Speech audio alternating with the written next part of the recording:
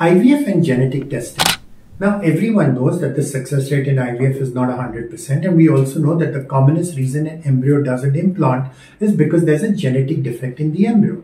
So isn't it common sense that, fine doctor, you're making these embryos in the IVF lab, you're looking at them, why don't you just test these embryos and then put only the genetically normal embryos inside, so that if you exclude the genetically abnormal embryos, my pregnancy rates will go up? Sounds logical, but trust me, it's not simple at all, and in fact it's misleading. The good news is we have the technology to check the embryo by doing what is called PGD or pre-implantation genetic testing. But the name is misleading because all we can test is the number of chromosomes in the embryo.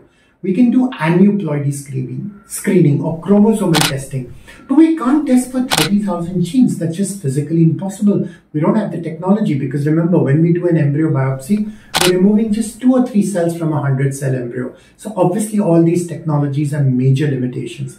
And the big problem is patients have very unrealistic expectations. And the reality is that the miscarriage rate, even after transferring a PGD-normal embryo, is actually as high as it would be even if you hadn't done PGD at all in the first place. Because the PGD-normal embryo will be euploid, will have a normal number of chromosomes. But that doesn't mean that the other genes are all normal.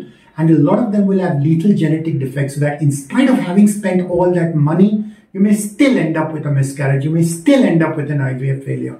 So be very careful and don't throw your money away on doing useless genetic tests or PGD, because they will not improve your success rates.